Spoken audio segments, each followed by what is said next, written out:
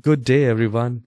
In this video, I'll show you how to repair Windows 11 errors yourself. It will be free, simple, and step by step. So the very first one is the SFC scan. So we need to type a command which will scan your whole computer, corrupt or missing system files, and replaces them with a healthy versions.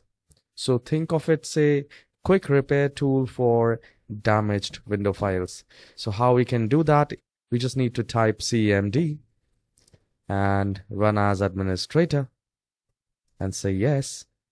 Now here we will type sfc space /scannow. I'll mention these commands in the description so that you can simply copy and paste it to your computer. Right. Now, once the SFC scan, if SFC scan can't fix the problem, then we will use the DISM tool. DISM stands for Deployment Image Service. It repairs Windows system image itself and the core blueprint of Windows. In simple word, I will say SFC is like a doctor fixing small issues, while DISM is like a surgeon repairing the entire system. So together they can solve even the toughest Windows errors. So I'll mention that the command as well. So once it is done, let's say it is done, I'll close it. So you need to run two commands. Firstly, which is DISM online cleanup image CheckHealth. So we will simply copy like this. Type cmd, run as administrator, say yes, and just paste it like this and hit enter. So this will firstly select it. It will check it first. Now it will restore it. So now I'll simply select RestoreHealth.